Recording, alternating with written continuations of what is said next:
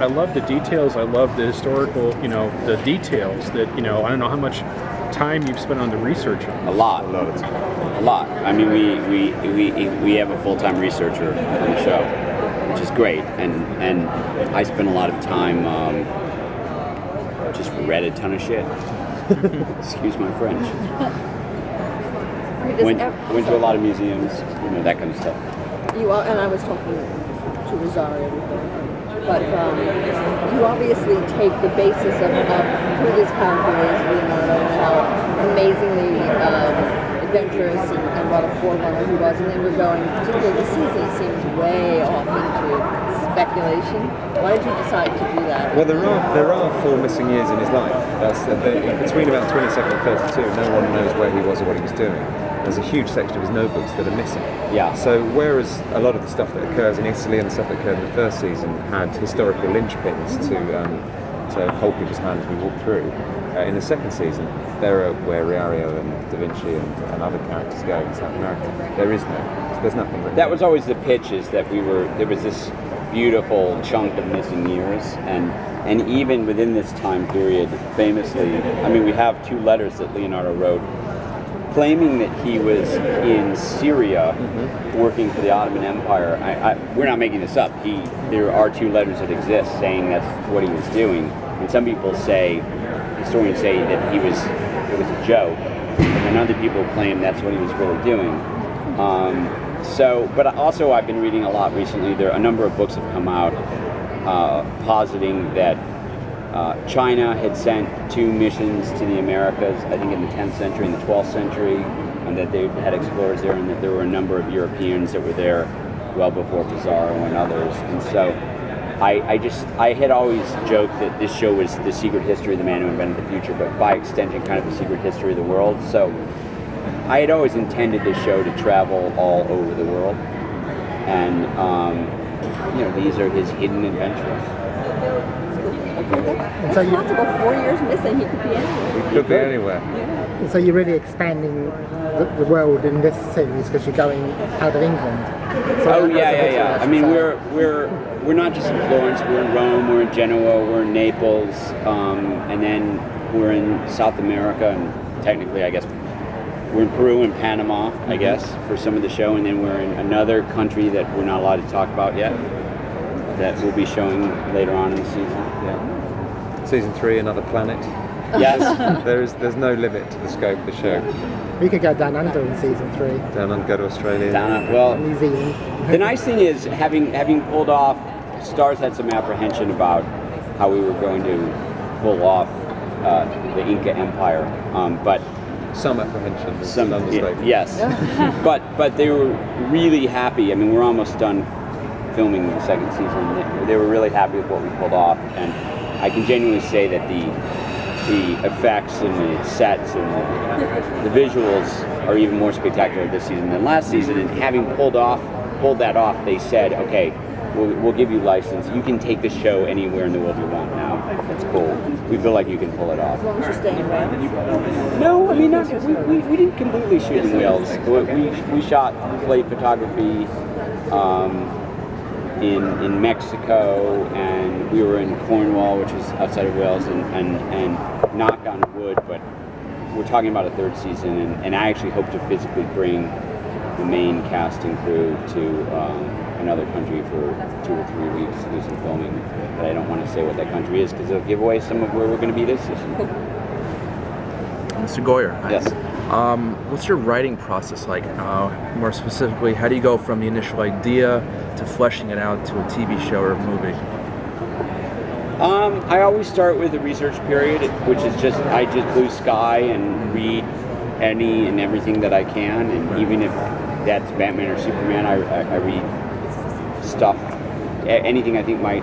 I'm fortunate that I also have. I mean, we have a researcher that works full time on Da Vinci, but I also have a researcher that I employ that works full time for me, which is awesome. And I'll just say, get me stuff on whatever, nanotechnology and this and that, and he's got a fun job. And so I start with that for a month or 2, and then I start outlining, and and then I write an outline, and it's for myself that I don't show to the studios, and then do a first draft, and just go from there. Right.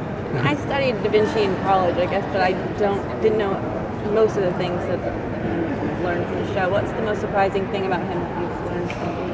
It was probably his anatomy and dissection of corpses, and when I saw an exhibition of his that showed how deep into anatomy he went, at the very end there was a piece saying that if it was lost to history or in an archive, that work, but if it had come out, he would be the greatest anatomist that had ever lived. You think, how is that just a side, something that no one, a hobby? How do you have that as a hobby and you would have been the greatest at it if anyone had ever known?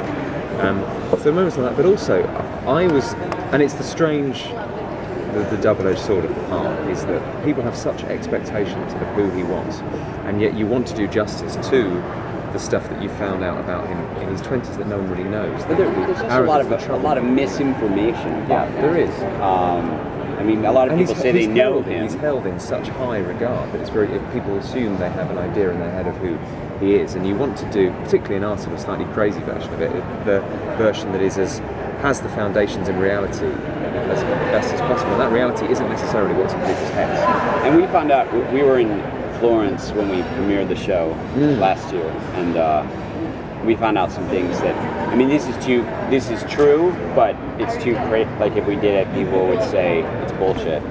Which is that at one point Leonardo and Botticelli had a restaurant on the Ponte Vecchio together, and It's the sitcom version. yeah, and this is true, and it ran for about a year, but it failed because they were much more concerned about like the presentation of the food than they were about getting the food out on time and stuff. And that was these historians that are telling us that was when you realise that no matter what you do, you can't. We're not.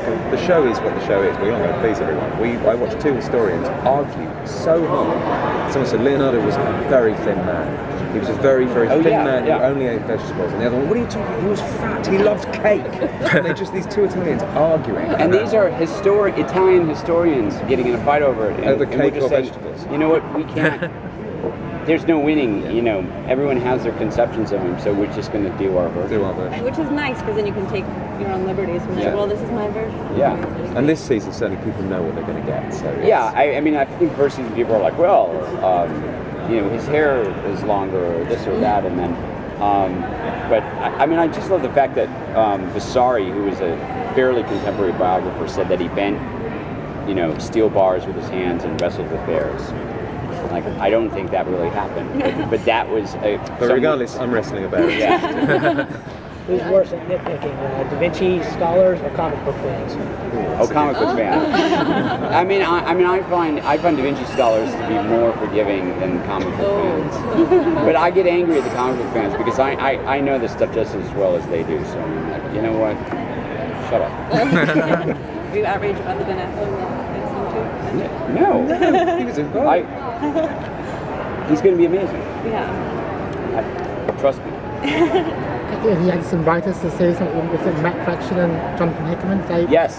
Well, that's one of the. You know, I continue to be a comic book fan, and I was a fan of Hickman and Fraction's work, and I did not know them. And one of the perks of this job is occasionally you can call up people like that and say to stars, I want to bring these comic book guys in. And they're like, really? Have you ever written a script before? Nope. But I want to give them a try. And so I cold called both of them and said, okay, I've got this crazy proposition. Do you want to come in and join the writer's room, you know, for 2 or 3 weeks and do an episode each with us, and, you know, you'll get an entree into script writing, and I've since become friends with both of them, and they really grabbed the opportunity with both hands. I mean, the episodes were fantastic. Yeah. I said yesterday that the Matt Fraction episode is the most Da Vinci's Demons-y episode of Da Vinci's Demons that you can imagine. That was, I mean, I cherry picked it because that I wrote that one with Matt, and I was like, okay, I'm doing that. I've already written the pilot for Da Vinci's Demons before that thing by Hickman had come out, and then when he came to LA to visit for the show, and we showed him a pilot. We were both writing these sort of crazy alternate histories with Leonardo da Vinci, so who knows, maybe third season we'll bring in someone else. I love how how you depict the invention, how Leonardo comes up with the inventions. Are those all accurate? Everything you're saying and show, not Pretty much. how he came up with it. Pretty much. I mean, he didn't necessarily build them, but there's certainly his some designs. of them he designed. But I mean, some of them he designed and built. Some of them he just designed, and we don't know whether or not he actually built them. But part of the promise of the show, the sort of candy of the show, is that he is going to build and employ a lot of those things. And it's a push-pull because some of them we actually build, and they're very expensive, or augment with visual effects, and so we can kind of afford to do one every 2 episodes. So we've got 10 episodes this season, so I think we've got about 5.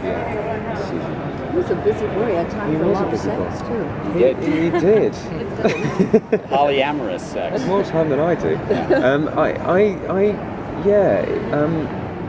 Yes, polyamorous sex. Is sexuality something that you had researched that is true? I mean, I didn't know that about him. Well, I mean, There's certainly there's people have one attributed camp that things say to he was Michael's death. homosexual. There's another camp that maintain he was heterosexual. There's another camp that maintains he was bisexual. Asexual as well. Asexual. I'm sort of in the camp that he was bisexual, and that particularly in artists and people in and amongst forms at the time in the Renaissance, that was relatively common, and it didn't have people were not as uptight about sexuality back then, oddly enough, as they are now. It wasn't like a big deal. But I think the route that we took was the most interesting. Is that if in his notebooks he had written down, like, this is my sexuality, this is who I'm in love with, at any point it would have been sacrilegious to deviate from that. But he never wrote anything. He never commented on his sexuality ever throughout his life. So the fact that there is nothing there, and he chose to not define himself by that, was very interesting. Why did he choose that? Maybe that's the route we should take. We certainly didn't avoid the sexuality question to please an audience one way or the other. It was just what would make a man we dealt with it head on self-define in the 5th episode. People seem more accepting of violence than they are of like. Well, that's people in America are more accepting of violence, and people in Europe are more accepting of sexuality. I mean, it's the puritanical thing.